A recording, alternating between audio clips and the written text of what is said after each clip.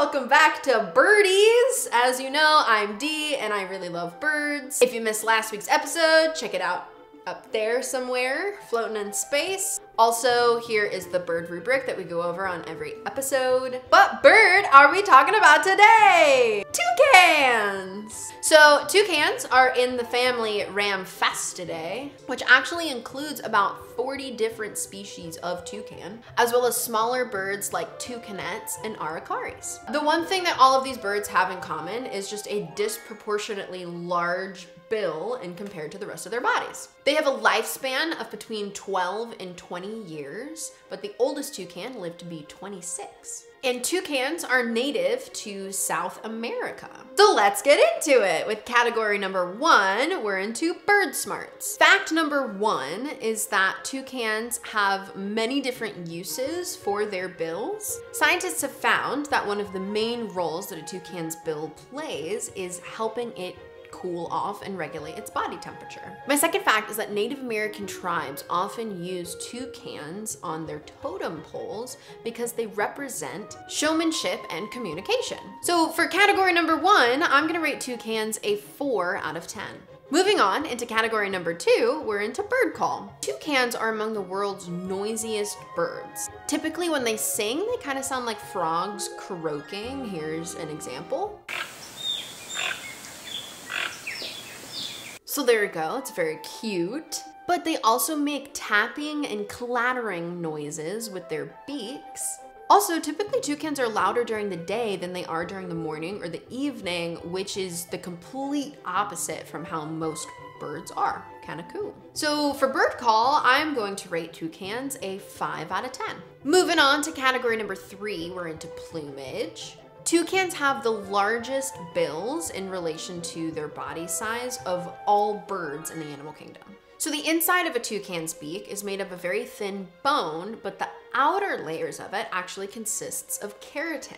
And speaking of their beaks, most people associate toucans with having a black and orange bill. There are actually several different types of toucans across South America that show variations in their beak colors, including red, green, blue, yellow, black, and brown. My last fact for this category is that toucans are considered to be monomorphic. If you remember from a previous video, I talked about something called sexual dimorphism, where males and females look different from each other. Toucans do not have that, and it's very difficult just from sight to tell what gender they are. So for this category, I'm gonna rate toucans a 6 out of 10. Moving right along, now we're into eating habits. So toucans are considered to be omnivores. They eat a variety of foods, including fruits and berries, but they will also eat lizards, rodents, insects, and some other small birds. However, most toucans are classified as something called a frugivore because a majority of their diet consists of fruit.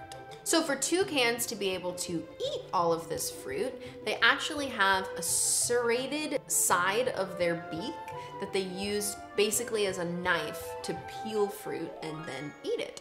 That's all I could find for this category, and so for eating habits, I'm gonna rate toucans a 6 out of 10. Trucking right along, we're now into mating habits. So as I talked about before, toucans' beaks serve a multitude of purposes. One theory is that it plays a role in their courtship because the multiple colors on their beaks are alluring to potential mates. They are very, very friendly and are typically seen in groups of between 3 and 12 birds at once. Though they've observed toucans in groups as large as 20 birds. It's believed that they are monogamous, and one of their courtship rituals is actually them tossing fruit back and forth to each other from tree to tree, which is kind of cute. So for this category, I'm gonna rate toucans a 7 out of 10. Moving right along into flight patterns, toucans are considered to be non-migratory, and they don't fly very often at all, though they can. Their beaks make it a little bit difficult for them to do that. What they prefer to do is hop from tree to tree, which is so cute. Now, because they're non-migratory, they spend most of their lives living at the top of the canopies in the rainforest. They tend to nest in tree cavities that are naturally made or ones that are left over from other birds like woodpeckers. And when it's time for a toucan to rest, they actually do kind of a bit of a contortionist's act, and they flip their heads around backwards and tuck their beaks under their wings in order to conserve body heat. So for this category, I'm gonna rate toucans a 7 out of 10. And now we're into our last category, Dee's own bias. So a baby toucan is called a chick, and they're typically incubated for around 20 days. Now when they're born, their beaks are very, very small, and they're completely yellow, and they do not grow to their very large size or get any of their colors until they're older, which I love. It's so cute. My next fact is that the country of Belize's national bird is actually the rainbow-billed toucan. Toucans are often mistakenly linked to the hornbill, but this is actually incorrect, and one of their closest relatives are woodpeckers. Fun little fact. And last but not least, the tongue of a toucan actually looks like a feather. It's pretty sick. So for this category, I'm gonna give toucans an extra 9 out of 10 points. And that's gonna bring us to the end of toucans. After tallying up their points, they get an average 6.3 out of 10.